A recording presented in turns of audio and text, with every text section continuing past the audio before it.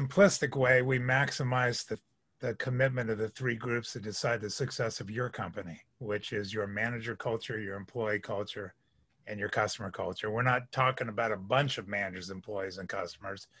We're talking about when those groups form relationships with your company and become cultures and gain massive amounts of power and also are remarkably resistant to standard methods of corporate influence. So that's what we know. We know how these cultures really work and how to get them to really work for you.